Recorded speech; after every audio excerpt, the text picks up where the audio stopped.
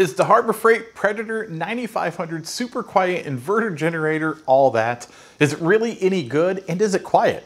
Well, in this video, we're going to find out. Now, to keep this video short and sweet, we're going to focus on this particular generator. We're going to talk about the features and what's included and all the bells and whistles and basically how it works and what it sounds like. But you might want to like and subscribe because in the future, we have a couple of more videos we're going to make regarding generators. The next video I'm going to make regarding generators, we'll talk about 2-pole, 4-pole, inverter generators, open framed. We're going to get into kind of the details and nitty gritties of the options that are available, the evolution of generators, and what you should be looking for when you're going to buy one. And then the third generator video we're going to talk about what to look for if you're buying a generator for your RV. There's a lot of RVers out there that they want a generator, and there's so many options. I think we can clarify it a little bit in a very quick, short and sweet video. Now, as you can see, there's a couple of ratings on the back side of this generator, and it's advertised as a 9,500 watt generator. All generator companies do this. They advertise their maximum watts. It's basically a temporary load. Your continuous running watts is 7,600 watts, and that's actually quite a bit. That's a lot for an inverter generator. Now, in case you're wondering what the word inverter means with the generator is, there is a built-in inverter. Inverters step up voltages, but what that also means is we can slow the engine down and still produce electricity. Old school generators run at 3,600 RPMs and they don't slow down whether you're running a hairdryer or you're running your air conditioner. They just run that 3,600 RPM speed.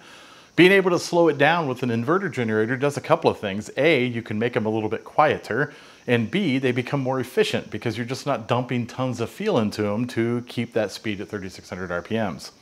This particular generator idles at 2,560 RPMs, and because of the way it's designed and the enclosure and the exhaust they have on it, it's pretty dang quiet.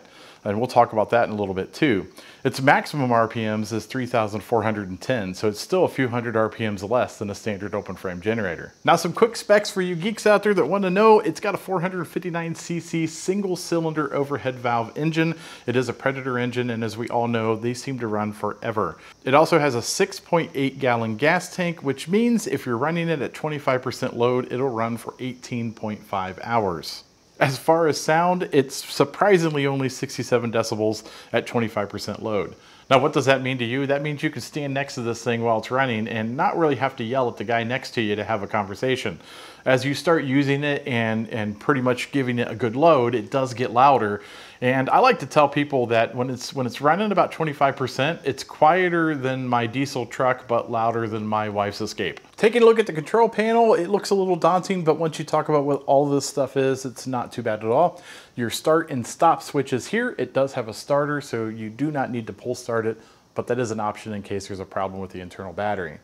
The ESC throttle is the electronic speed control. You can turn that on or off, and basically that is your efficiency switch.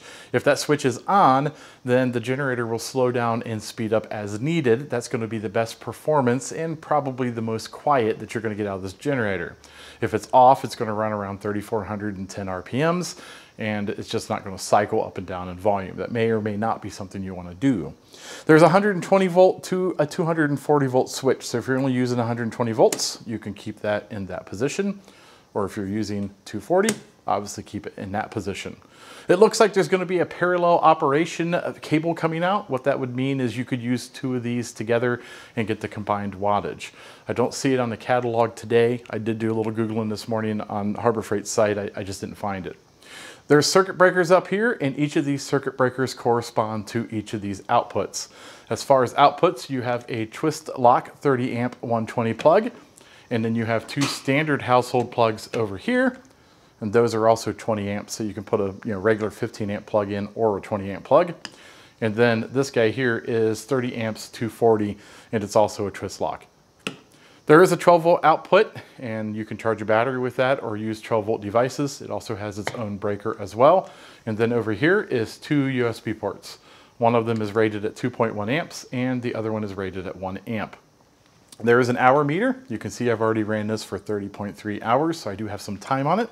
This switch has a couple of functions. One of them is semi-hidden, but I want to tell you about it because I like it. It is a petcock valve, although you can't see that from the display, and it also controls the choke on the carburetor. So in the off position, it turns the fuel off going to the carburetor. And in the bottom position here, it chokes it. And then there's just a standard run position over here. What this means is if you want to put this into a little bit of long-term storage, you could just turn the switch to the off storage position while it's running, and it will drain that carburetor for you. It's going to use all the fuel in the carburetor and then shut itself off. So that may be a feature you're looking for. This little indicator light system here just tells you if you have a low oil alarm, an overload alarm, or an output indicator. So basically if this is green, it means it's working and you're getting electricity. Obviously if you have a red light, you've overloaded it, and there is also a low oil alarm as well. In the top right corner, you can see that this also has a carbon monoxide shutoff. It will shut itself down if it detects a high level of carbon monoxide. So if you're silly enough to start it in the garage, it may save your life. The generator is on wheels, so you can move it around with these large handles, and these handles also collapse. That way you can take up a lot less storage space when it's sitting in a corner of your garage. Speaking of wheels, the generator does have some solid rubber tires that are of significant size. They're large enough that you can wheel them around relatively rough surfaces without any issues, and they also lock. Looking from the top down, you can see on the top of the gas tank is a mechanical fuel gauge. Might not seem like a lot, but it is a nice thing to walk out, take a quick look, and say, oh, I have half a tank full of gas. To start the generator, we're going to take the switch and put it into the start position, the choke position. We're going to hold the on button on until it starts. Put this back into the run position, and I am going to turn on the ESC throttle, which will quiet it down and make it more efficient. Now, one thing I have learned about my microphone setup is it is very difficult to express how loud or how quiet something is. Now, I have this generator running about 10 feet from us, and I'm purposely not raising my voice because I want you to compare my voice to how loud this generator is right now. You may actually hear some cicadas in the background because, well, we're in front of a woods, and those woods have a lot of cicadas. This generator is very quiet for the size it is rated for. I've just turned off the electronic speed control so that you can hear this generator, compare it with my voice, and get an idea of what it might sound like when it's under load. It appears Harbor Freight has thought of everything with this generator, including a tool to change the spark plug if you need to service it.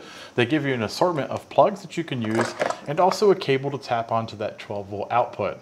So there you have my quick and dirty review of the Predator 9500 watt inverter generator by Harbor Freight. If you like these types of videos, please like and subscribe. Take a look at some of my other videos, and at the very least, you might be entertained.